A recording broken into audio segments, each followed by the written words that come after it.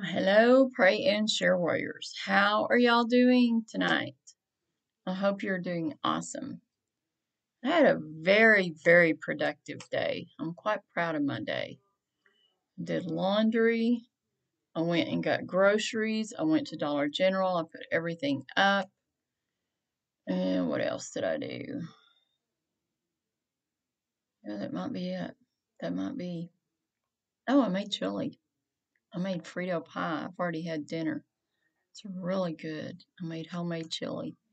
I love to make chili. When I say I'm having Frito pie, I'm not opening a can of that chili that has fat in the meat. I'm not doing that. I make my chili from hamburger meat. And so that's what I had. That's what I made for dinner. It was really good. And I guess that's it. Oh, I took the trash out too. So I just accomplished so much in one day. It was a good day. I hope you had an awesome day also.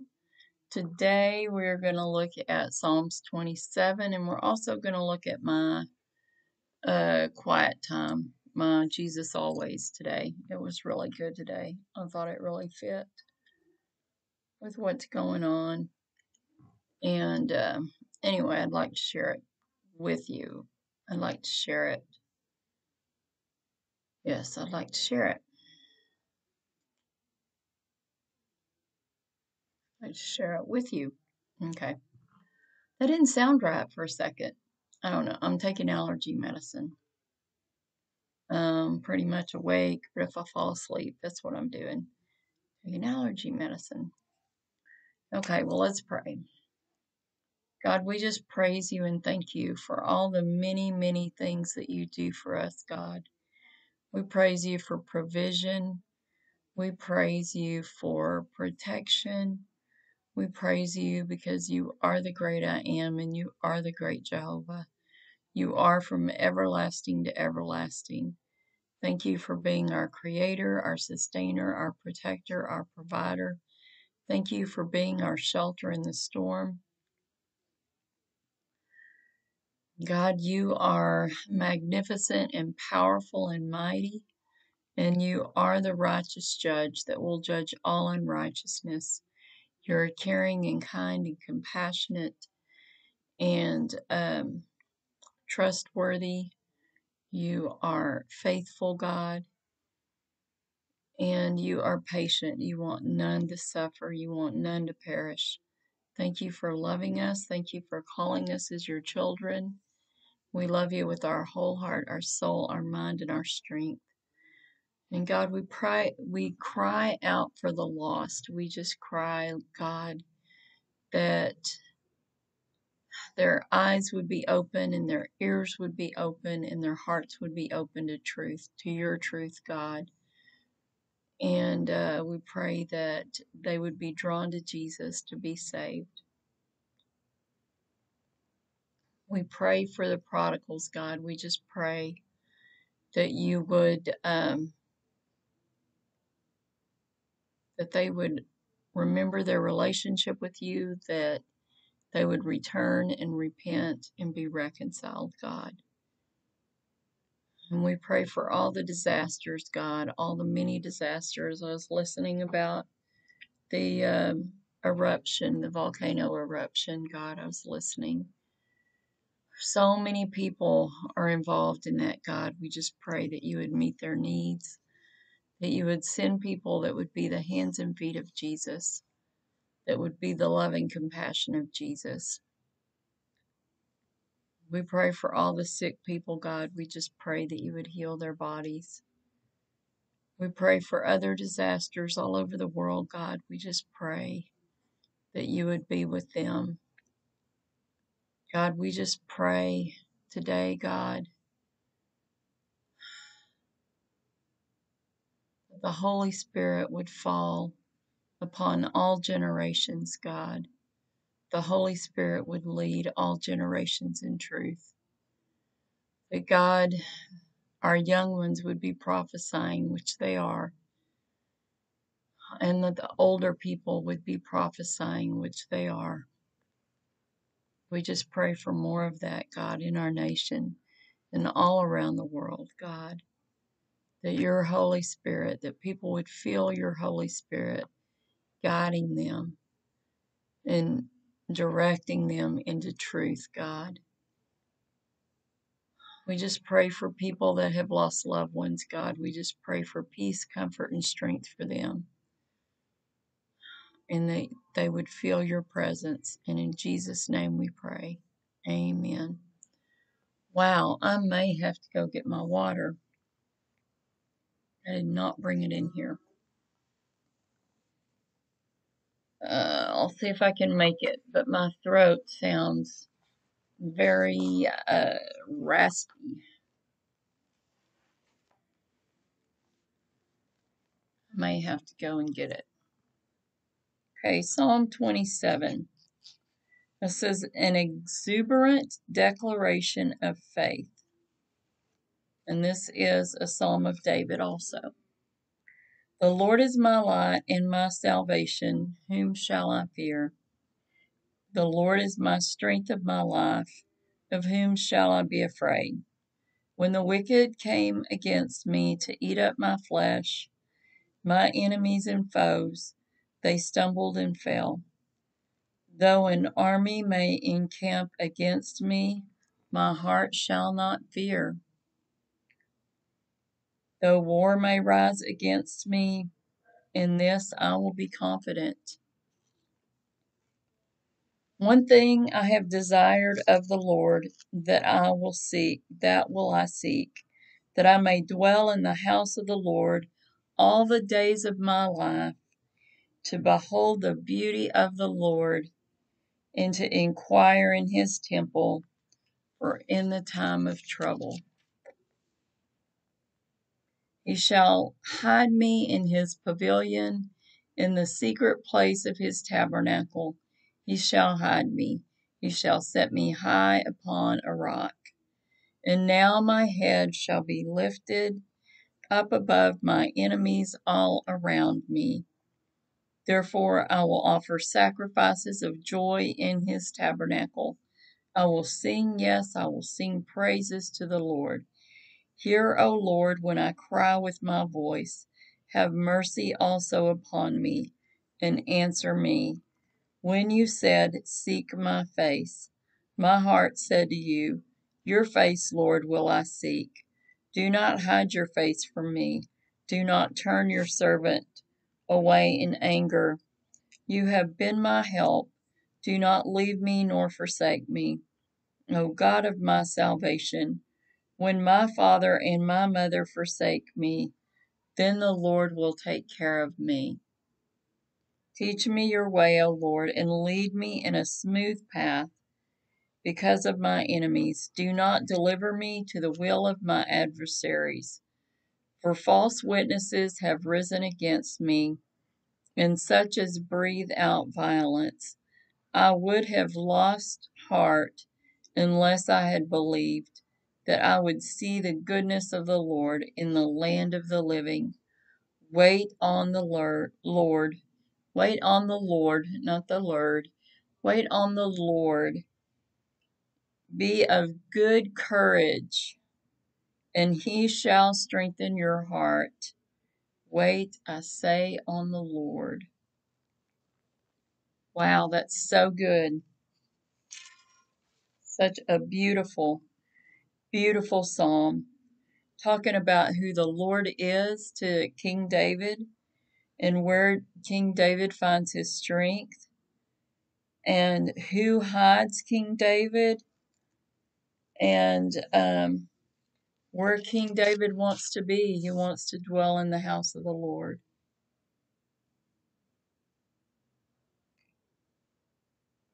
He cries out to God and he seeks God's face and he waits upon the Lord. Sometimes we have to wait. We don't ever want to wait, but sometimes we have to wait. We have to wait for all the circumstances to fall into place perfectly, like God designed them to be. So, Psalm 27, 1 through 3. The poet declared his confident faith.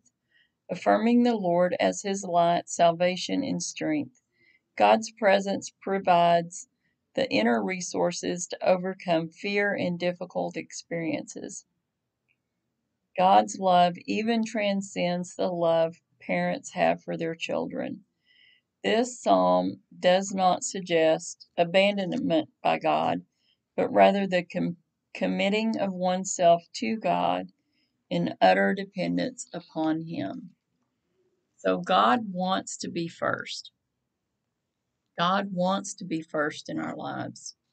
Our children are important and they are blessings from God, but God wants to be first. God commands to be first in our lives.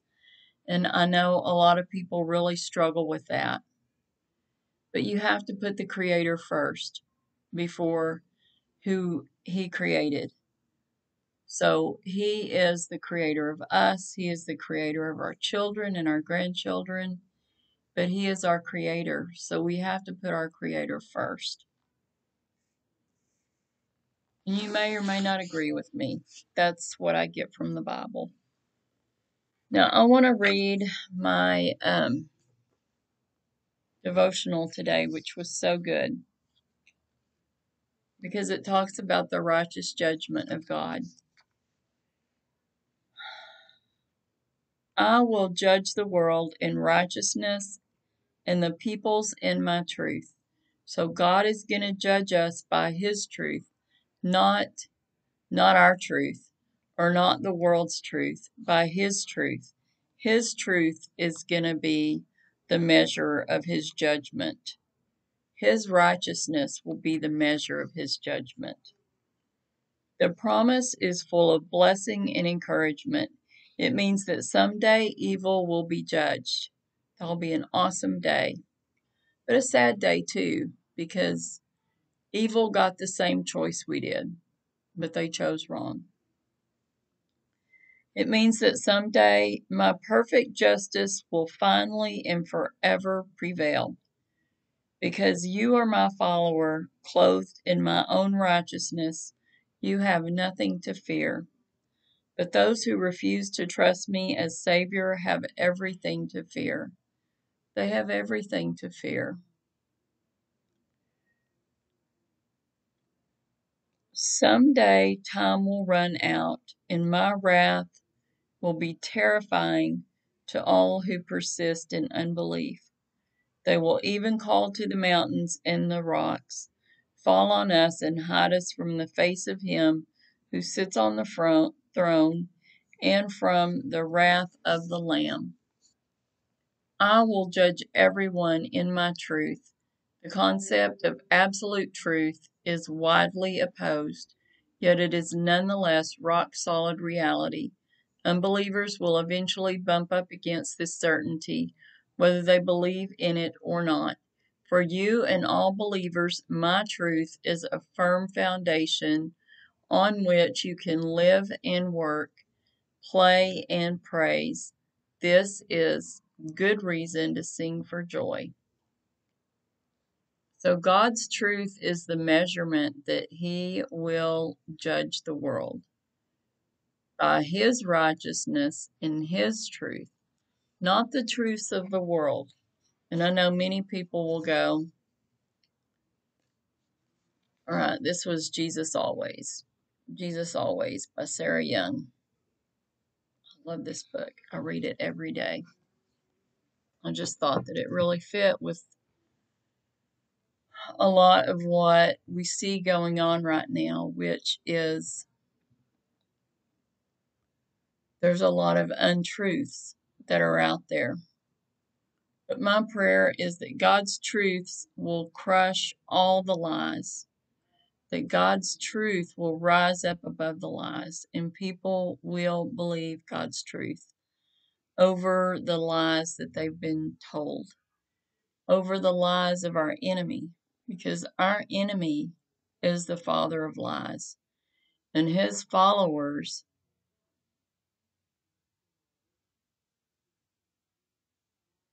do the same. They lie. And many of the things that we have been given as truth in this world are not truth.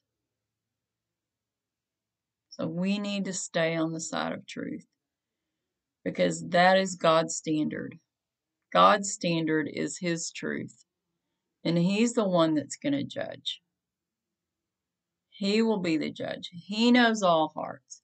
He knows all minds. He knows what we're going to do. He knows what we're going to choose. There will be many people in heaven, and you will be going, how in the world did they get to heaven? But maybe at the last second of their life, they cry out to God and they ask for forgiveness. Well, the reward is the same for them. Their place in heaven is the same as ours, who have served God for years, not because we are slaves, but because we want to. We want to serve Him. We want to be a part of furthering the kingdom of God. And He calls us to. Jesus calls us to go and to share with everyone His gospel. So we are called to do that too. We are called to serve. We are called to be the hands and feet of Jesus, the loving compassion of Jesus. Sometimes we may be the only example of Jesus that anybody sees, and we are not perfect. We struggle just like everybody else. Christians struggle just like everybody else. Just because I'm a Christian does not mean that my life is perfect, because it's not. I have many hurts in my heart that have been healed. I have many hurts that I'm going through right now. But I don't have to go alone. Jesus and the Holy Spirit and God, they guide me and they help me. And they help me see what's right. And they help me see truth. They help me understand truth. And they keep me on the path of truth. We need to stay on the path with Jesus. It is narrow and there aren't a lot of people on it, but it leads back to God. And that is most important. That is the most important decision that we can make in our lives, is to choose Jesus as our Savior. So how do I want to do this tonight? How about this? Can't really see it real well. YouTube people, so sorry. God's invitation into His heaven is what that says. God's invitation into His heaven, because heaven is His. It is not ours.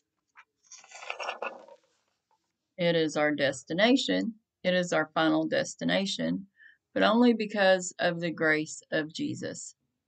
Only because we have trusted Jesus as our Savior. That is our only way that we even get to go to heaven. So have you been invited? Has anybody ever invited you into God's heaven? The time is now to respond to His invitation. So here are some scriptures that go along with salvation. Of course, my eye's going to start itching. As it is written, there is none righteous, no, not one. Romans 3:10. We are not righteous that have called upon Jesus. The fact that we're not righteous is why we did call upon Jesus, because we need a Savior. For all have sinned and come short of the glory of God. Romans 3:23. God commandeth His love toward us in that, while we were yet sinners, Christ died for us. Romans 5:8. For the wages of sin is death, but the gift of God is eternal life through Jesus Christ. Romans 6:23. Jesus saith unto him, I am the way, the truth, and the life. Jesus is the truth. No man come unto the Father but by me. John 14:6. That if thou shalt confess with thy mouth the Lord Jesus, and shalt believe in thine heart that God hath raised him from the dead, thou shalt be saved. Romans 10:9-11. For whosoever shall call upon the name of the Lord shall be saved. Romans 10:13. So his heaven is our reward. That is our reward for choosing Jesus as our Savior. It's living in heaven with God, Jesus, and the Holy Spirit forever. It is our forever home. Many people go, I want a forever home. Well, heaven is our forever home. We may have a home that we really like, that we really love, but it's just temporary. And John saw the holy city, New Jerusalem, coming down from God out of heaven, prepared as a bride adorned for her husband. And so I have this picture behind me on the left. This is the New Jerusalem coming down. And I heard a great voice out of heaven saying, Behold, the tabernacle of God is with men, and he will dwell with them, and they shall be his people, and God himself shall be with them and be their God. Revelation 21:2 through 3.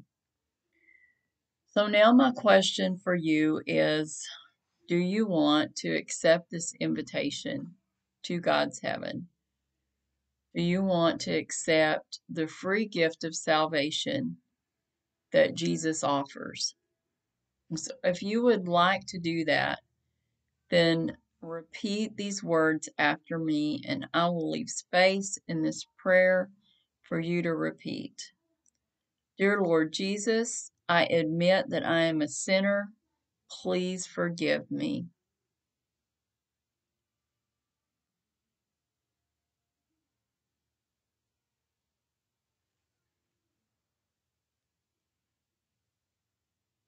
I believe that you are God's one and only Son that came to teach, heal, love, and forgive.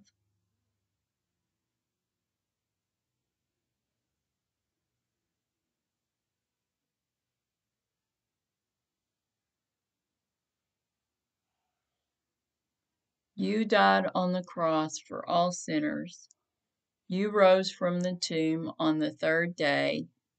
You ascended into heaven, and you will come back to usher your church into heaven.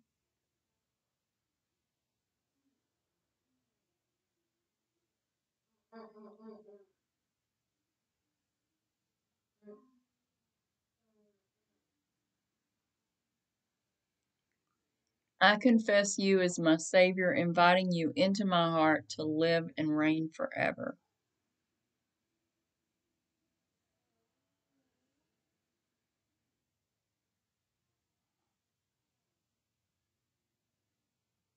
Thank you for the gift of salvation.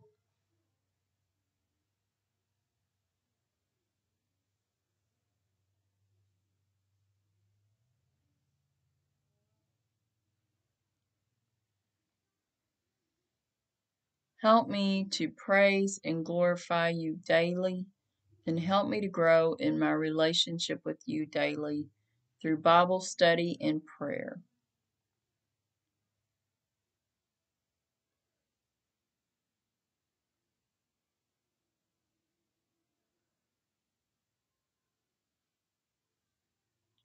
In your precious name I pray. Amen. So if you prayed that prayer and you accepted Jesus as your Savior, then welcome. Welcome to the kingdom family of God. Your name has now been written in the Lamb's Book of Life, and the angels are rejoicing. You are now saved, sealed, and sanctified by God through Jesus, his Son. So if you want to grow closer, if you want to know more about Jesus, then start reading the Bible every day and start in Matthew so you can learn about Jesus, who he is, what he did, and pray every day. Pray and praise. Praise. I used to listen to praise music while I do this, but I keep forgetting to bring my other phone in here. All right, well, let me do God's blessing for you. My cat is over here asleep on my chair. She was behind me, but she got down. She doesn't want to be on the camera. Okay, Numbers 6:24 through 26 says, The Lord bless you and keep you. The Lord make his face shine upon you and be gracious to you. The Lord lift up his countenance upon you and give you peace. We all need some peace.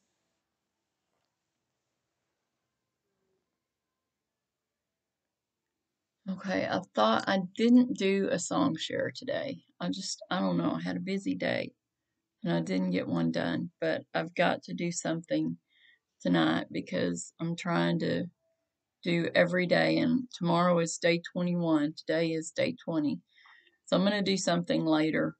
I had thought of a song this morning, but I don't know. I don't really know what song now. I don't remember what that was because it's been so long ago since it was morning. So anyway, I will probably put one on after tonight. So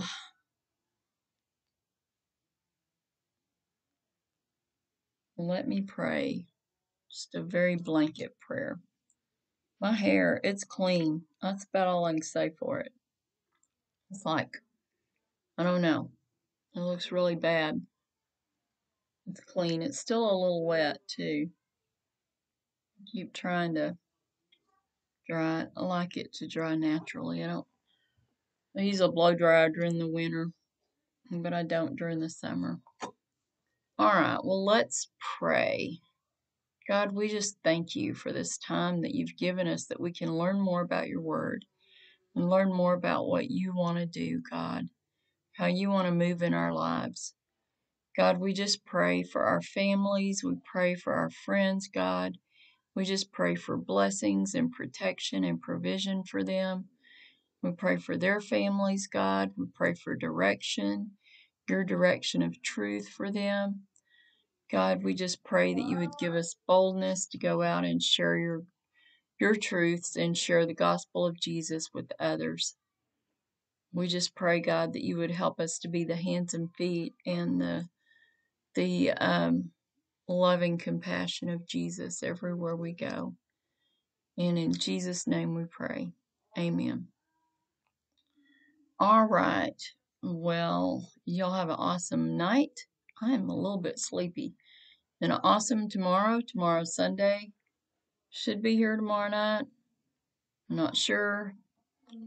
I have a meeting tomorrow after church. Anyway, much love and cyber hugs till we see you again, till I see you again. Good night.